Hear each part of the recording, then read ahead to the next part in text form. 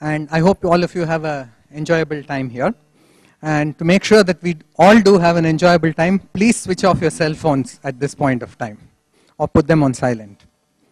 And I have a few announcements to make. Tomorrow there is a banquet at 8 p.m. in the IMSC premises. You're all invited for the banquet. And tomorrow also at 11 a.m. there will be a group photo, and that is right outside the library at tea time tomorrow, morning tea, 11 a.m. tomorrow. And finally, the TA forms will be available at 11 a.m. today at tea time. So please pick them up, fill them out, and return them to me by the afternoon today. That's it. Thank you. Yes.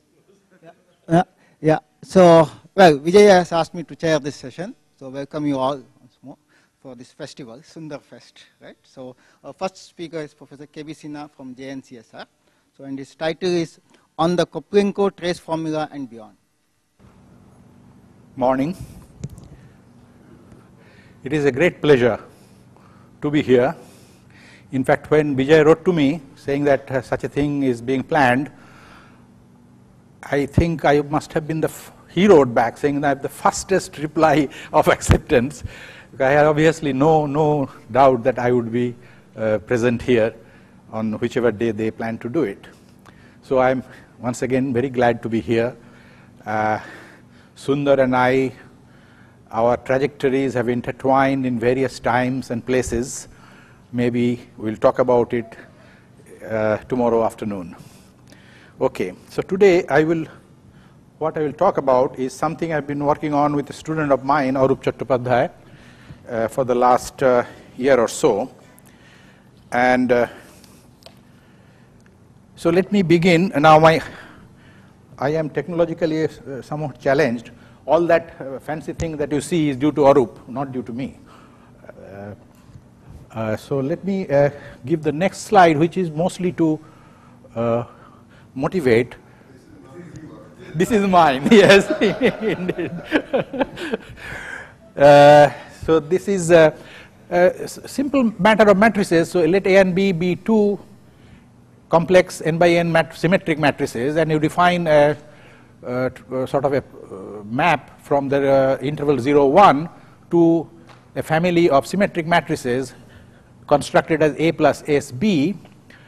So the map, so look at the eigenvalues of the symmetric matrix and its dependence on the parameter S.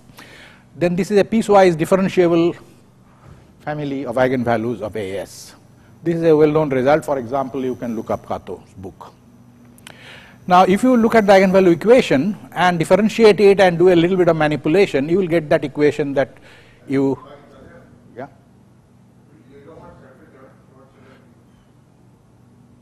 I should have said self-adjoint, yes. Hermitian. Hermitian, I should have said, yeah. Yes. So the conclusion is, at first looks a little surprising to me when I first looked at it. That was maybe 10 years back when I saw this result for the first time. I was a little surprised, but that trace of the perturbation B, let's look at B as a perturbation of A, and look at the spectral family of ES is the spectral family of the family of self-adjoint operator matrices AS. If you look at just the trace, this is obviously not absolutely continuous with respect to the Lebesgue measure. But if you integrate over S, over the whole parameter space 0 to 1, then that becomes, yeah. Yes, sorry, yes.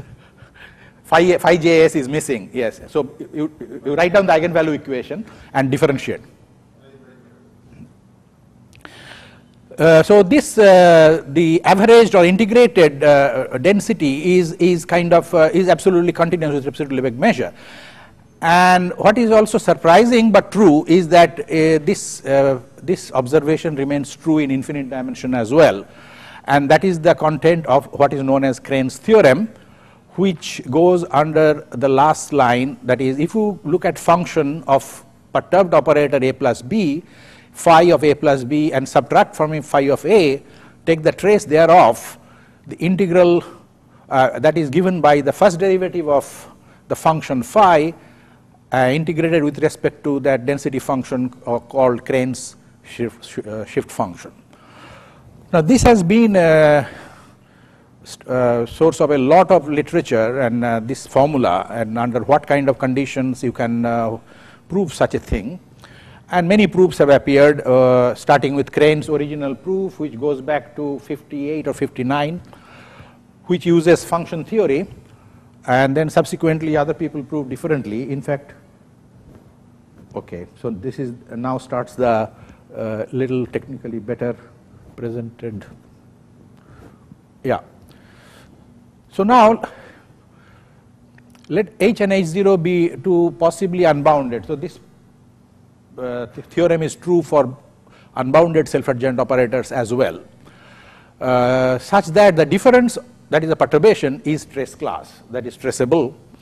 Then Crane proved this theorem. Oh, sorry again. This A to B would not appear. Okay, AB could be infinite, that A could be minus infinity, B could be plus infinity. There exists an L1 function, that's a Crane's shift function Z, such that the difference, trace of the difference is given by the integral with respect to the that function and the first derivative of the function phi. Now you can think of it as a kind of a mean value theorem under the trace. So you have phi of H0 and phi of H0 plus V. Their difference is given on the average. On the left hand side, average is given by trace, right hand side average is given by the integral with respect to this L1 function xi.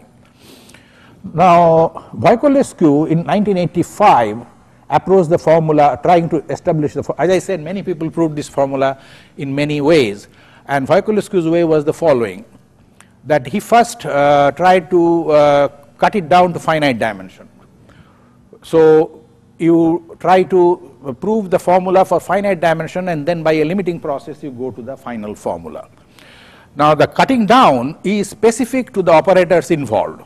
So you use some kind of adaptation of Weil-von Neumann theorem, where here in this case P is polynomial and H0 and H0n are the truncation of the given operators to that finite dimensional subspace. Then the philosophy is that you construct the spectral shift function for the finite dimension and then take a limit appropriately to get the infinite dimensional case. Now I had a hand in it to extend this to a Voiculescu type of philosophy to unbounded case long time back. Now,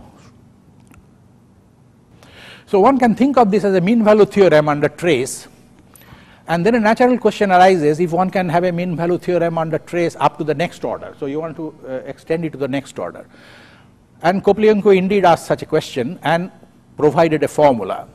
Now his theorem, his proof appeared in one of the Russian journals, and it is wrong, which was detected some decades after.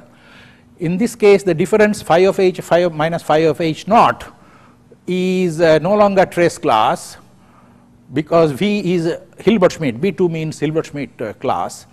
So you have to subtract the first derivative. So by capital D, I mean the Fresher derivative of the function phi at h naught acting on V. Well,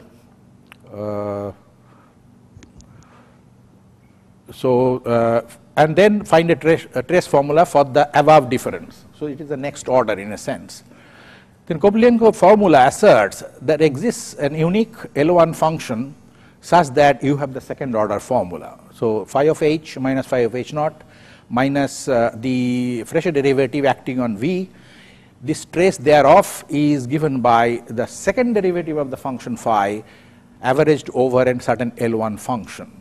But he proved it for phi rational functions with poles of the real axis, for that class of function.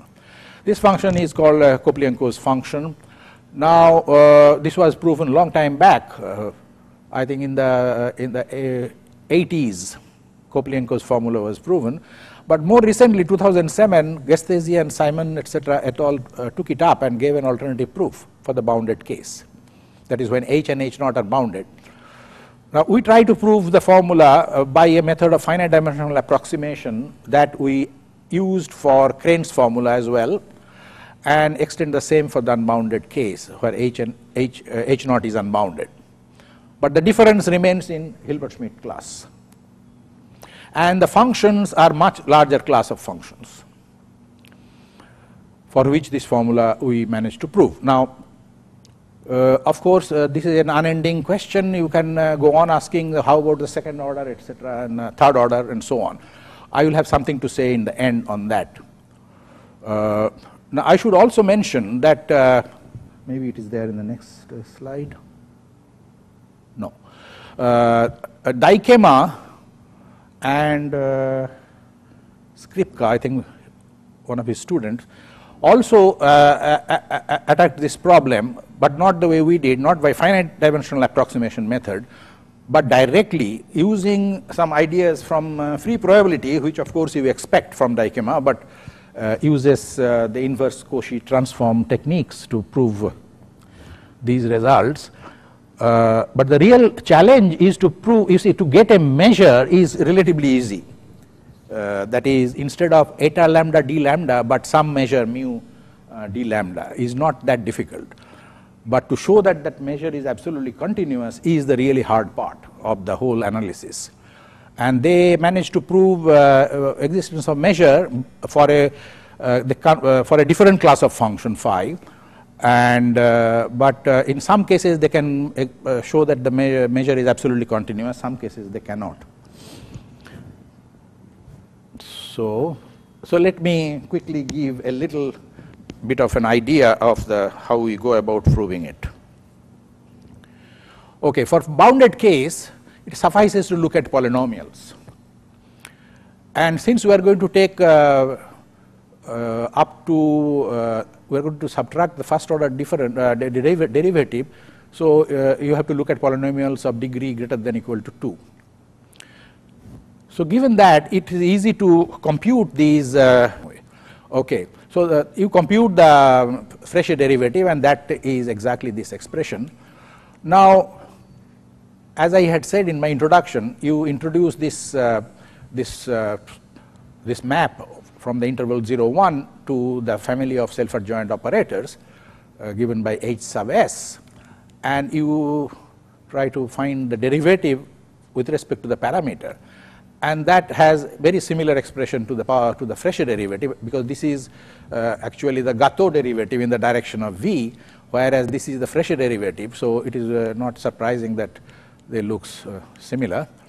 There exists then the statement is that there exists a non-negative L1 function eta such that this formula holds. Now,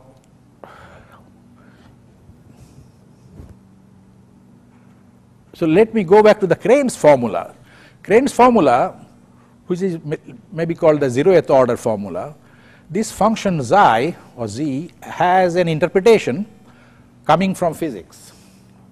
That is where H naught is to be interpreted as Hamiltonian of a system, H is a perturbation thereof, and then z or xi function is interpreted as what is known as phase shift, or sort of averaged out phase shift function, which in scattering theory physicists do study.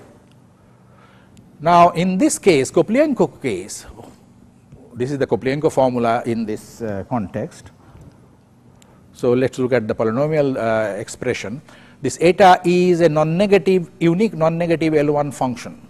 The non-negativity is a little bit of a surprise, and I don't think any interpretation exists that at least I don't know of any interpretation of this function eta, unlike the Crane's function.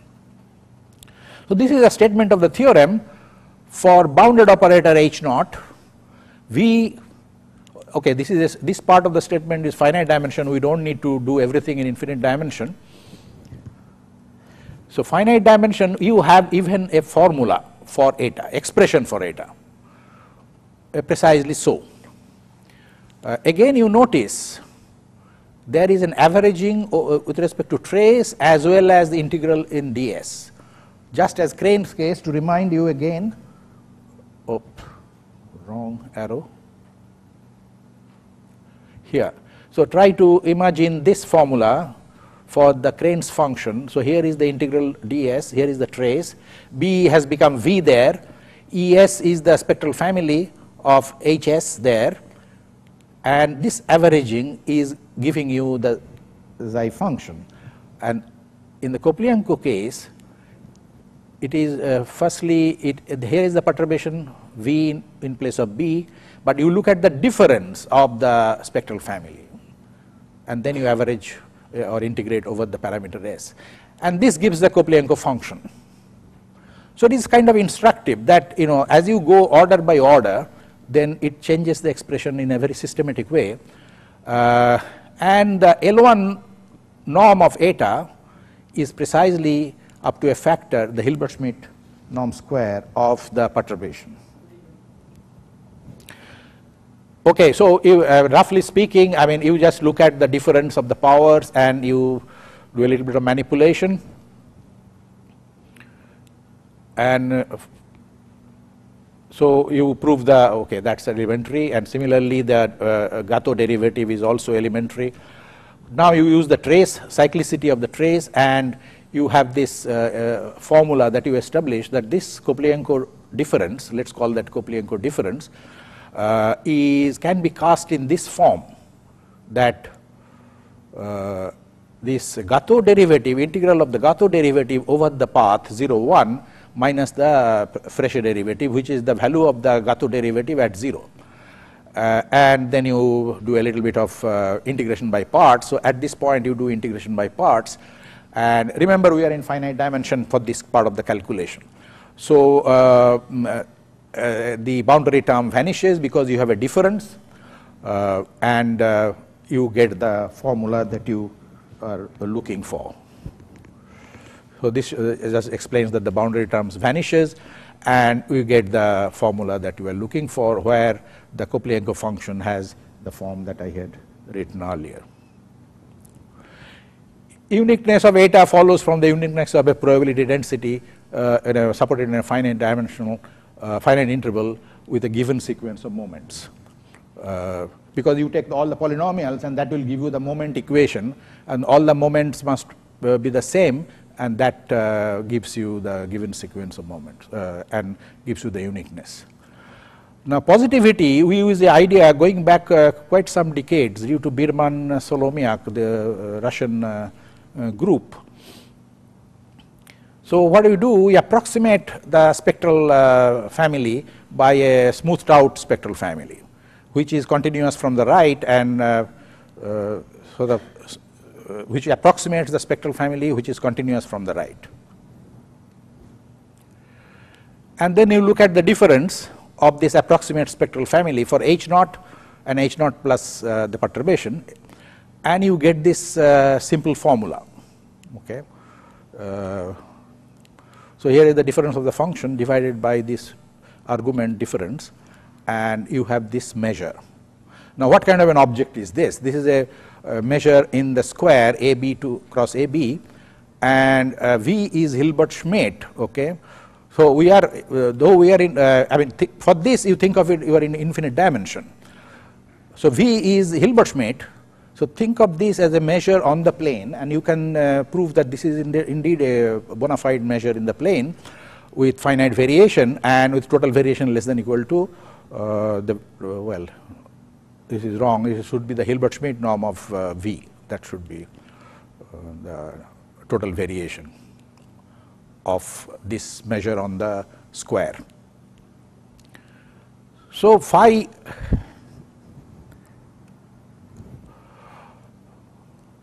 so this is the measure, we have just given it a name, and this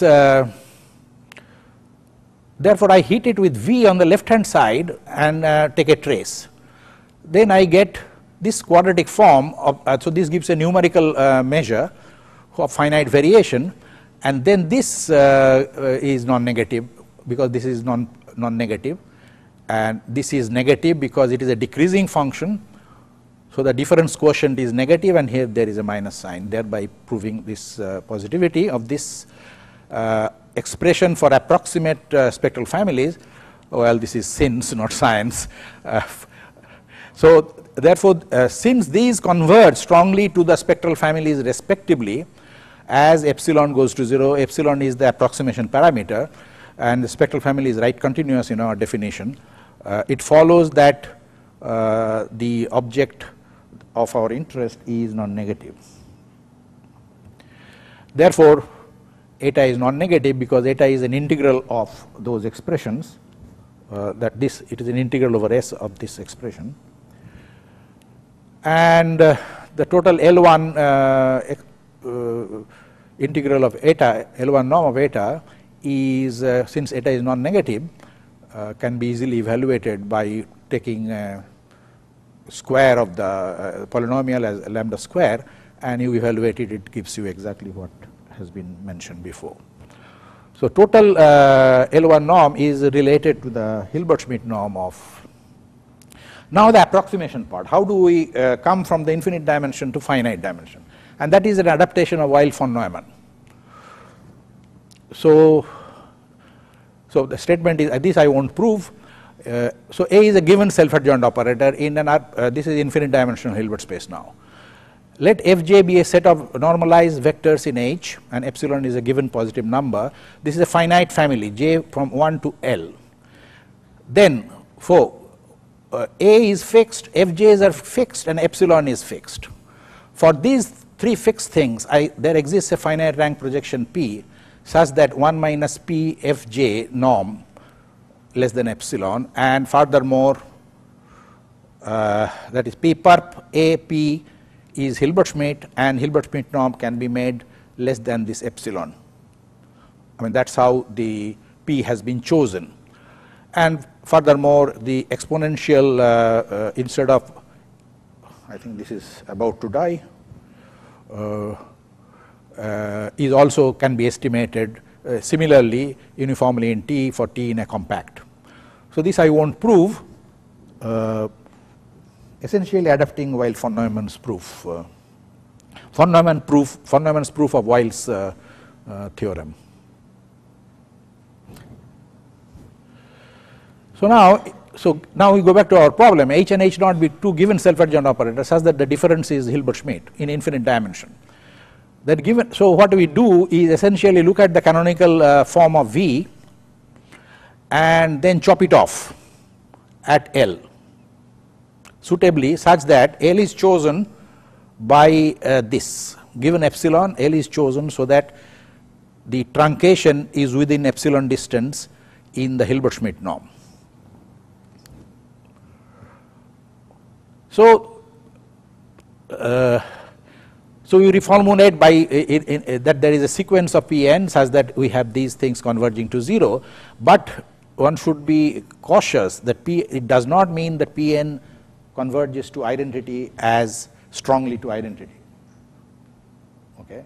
Pn is a sequence which looks like going to identity, but not on arbitrary things. It is manufactured for the given operator H naught and for the given for the given operator H naught and V. Okay. Okay, now this I will skip. So what you do is that, okay, so this is just the statement of the final theorem. So let me give just an idea. So first is that the Weil von Neumann type of truncation which I described gives me a Pn such that this trace can be computed by computing the truncated trace and taking limit thereafter. For truncated trace is a finite dimensional problem, so I know there exists a sequence eta n of non-negative L1 functions such that for this the formula holds. And in fact we have an explicit expression as I had written earlier. But these are all finite dimensional truncation of the original operator. So what we are left with is to show that eta n forms an L1 Cauchy sequence. But you can to prove it directly is almost impossible. So what you prove is looking at it in the dual. So you take an arbitrary function f in a bounded function over the interval, this is the bounded case, and look at these integrals and want to show this goes to 0 uniformly in the L infinity norm of f. Okay. That's what you do. It's a bit of a calculation, but it works. Now when you want to go to the unbounded operator, if H and H naught are not bounded, that means your interval becomes infinite. then you will have to switch over to the unitary group instead of polynomials of the operators involved. And exactly similar kind of thing can be done for exponentials of unbounded operators H0 and H. The philosophy is identical, and you have to just carry through the computations, and you indeed get that similar kind of proof, except only thing you have to pay attention is that when doing this proof, f is L infinity, and what we do is that the integration by parts that we did has to be undone. That means you have to look at the integral of f. When f is over a bounded interval, it is a bounded function over a bounded interval, the integral of f is also bounded. But when it is a integral of a bounded function over an infinite interval, the integral ceases to be bounded. So that creates a little bit of a problem, but can be handled. So the theorem is, final theorem is H and H0 are two self-adjoint operator in infinite dimension. Notice they are not necessarily bounded. I do not say they are bounded.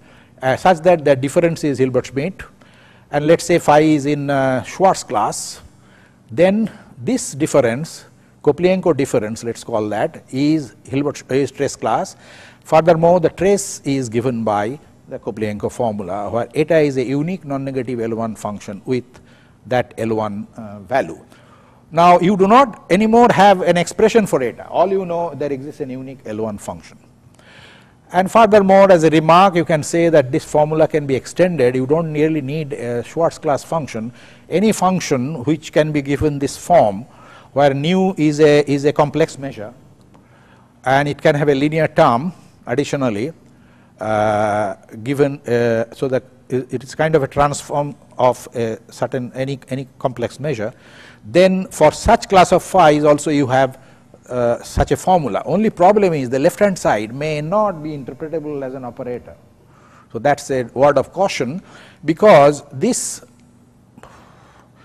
integral, if you think for a minute, is essentially effectively quadratic.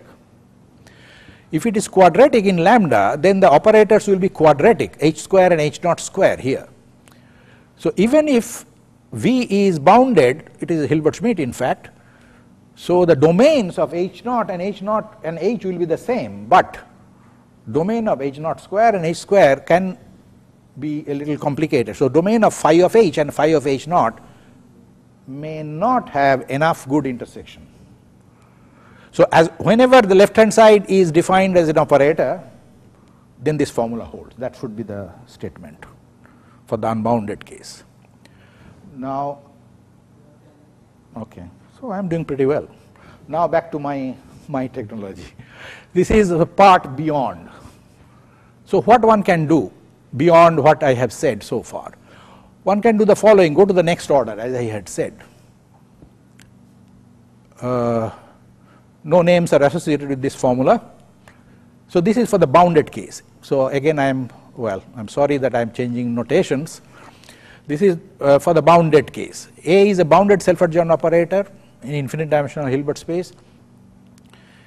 V is, now notice the Schatten class is changing with each order. The Schatten class changes by 1. This is B3, the third Schatten class, and self-adjoint. Then there exists a bounded measurable function, and the class of the function is also changing, such that you have, I think this is dead, you have this formula where you have the, notice I have subtracted the second derivative, second Fresher derivative as a quadratic bilinear form on V.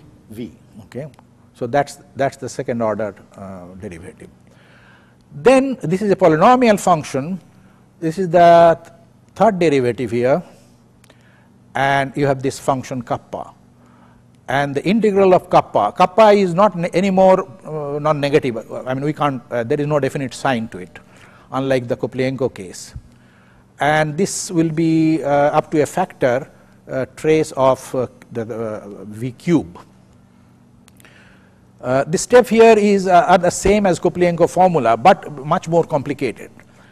The hardest part is to derive the formula in finite dimension. Such an object in finite dimension, you can compute everything, but how to put it in the form that shows in the right hand side is a bit of a challenge. And we have only very recently been able to find some kind of an expression which is given there. Now I have to explain what these V1, E tau, well, E tau and Hs are the same, except that notice here there is a double integral now with respect to the parameter. It is an iterated integral in the lower part of the simplex, integral 0 to s and integral ds 0 to 1. So you are in the square, you are integrating in the lower part of the square, below the diagonal. So what is V1 and V2? Okay, so with respect to the Hilbert-Smith inner product in the space of matrices MNC, the canonical decomposition of V you take as V1 direct sum V2, or V1 tau direct sum V2 tau with respect to the parameter tau. So when tau is 0, we call it V1 V2. So V1 is coming from the commutant of A. A is the given operator we start with, and V is the perturbation. And V2 is in the range of this commutator. That is, V2 can be written as A commutator Y for some Y. And similarly, V1 tau is just the commutant of A tau, and V2 tau can be written as a commutator of A tau with some Y. So going back to the formula, so it is those V1, V2, etc. they appear in this expression. So there are so there is one which is that just the spectral family appears, and one which is the integral of the spectral family appears. So that is we have not yet completed this program for this part. That is, we have not yet achieved the limiting process. That is still to be done. Now, next thing that one can do, and this is a bigger challenge, that is more than one variable. So here von Neumann-Weil theorem, which we had used to truncate the problem to finite dimension, we look at the Berg's modification of von Neumann-Weil, and we modify it as follows. So this is a theorem we have been able to prove for n tuples, commuting n tuples. So A1 into AN, Bn commuting self-adjoint operators in infinite dimensional Hilbert space. Then there exists, now in this case there exists a sequence of Pn of finite rank projections increasing to identity. So this is really the strong converging sequence of projections now, such that the commutator of each of them with this projection in the P norm goes to 0 as n goes to infinity for each j, but the problem is the P, the certain class, certain norm has to be greater than the number n. So for example, if I have had 2, which is the next thing that one would like to work with, it becomes greater than 2, it just misses 2, P greater than 2, and that does give rise to certain difficulties. Now, and such things, this kind of expression 1 minus Pn Ag Pn, that is Pn perp A Pn, occurs frequently in all the calculations that have preceded, that in the reduction of the problem to finite dimension. And here also this and this are the same, essentially same.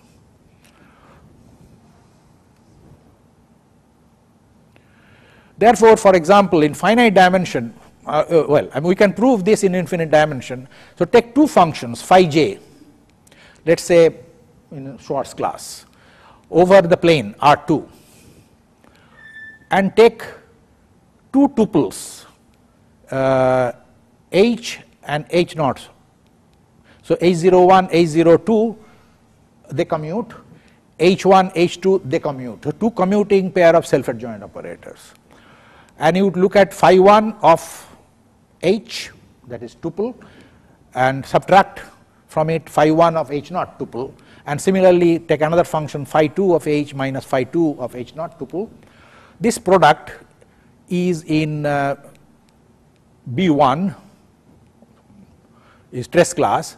I have said somewhere Vj, this is wrong, this should be V4, it is not B2, because my n is equal to 2, so according to the previous theorem, P should be greater than 2. So I have written it wrongly here, it should be B4. So in particular I can choose it to be B4, then this product, oh, well, this is dead. So this product is going to be in B1, and so at least we are able to prove that there is a finite dimensional truncation of this problem, provided we take a product of differences, not one difference like the previous single variable theorems. So now that this is trace class, one can look at the trace of this product and try to see how the formula looks like, and here geometry is expected to play a role because you are no more in one dimension. So question is, we are not yet able to derive a formula of geometric significance, and we are looking for, we have a formula, but that formula does not have obviously any geometric feature that we can find. So this is where we are, and I will stop here, and thank you for listening, and happy birthday Sundar. 4 times, so we have a lot of time. He's asking for reference. Okay, sorry, the references are here, yeah. Well, these are not all the references, just some selective references. Any question? You mentioned Berg, B-E-R-G. So there is the version for normal operators, right? Divided by normal operators, right? No, his statement was slightly different. No, it is for n tuples. For n tuples, of, for if it is tuple, then it is a normal operator, okay, statement. No, I thought that's what you proved. I thought you proved for normal operators. Yeah, but it can be extended to n commuting tuples without too much effort.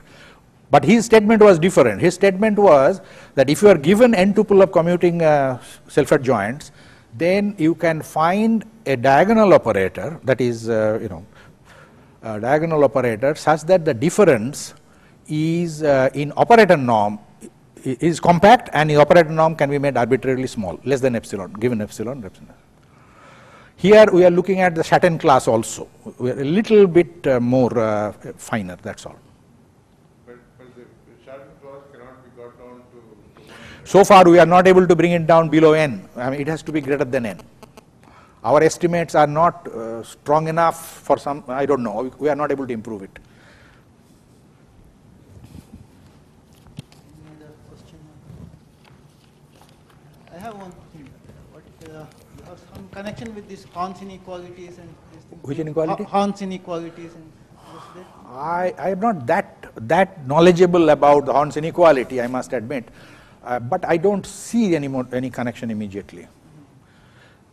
I would be expecting for the two variable, for example, I would be expecting a formula which gives me on the right hand side some kind of a Stokes expression, Stokes integral with respect to the two functions phi 1 and phi 2. So you will have a d phi 1 wedge d phi 2 with some function of two variables. That this will be now a function of two variables instead of a function of one variable.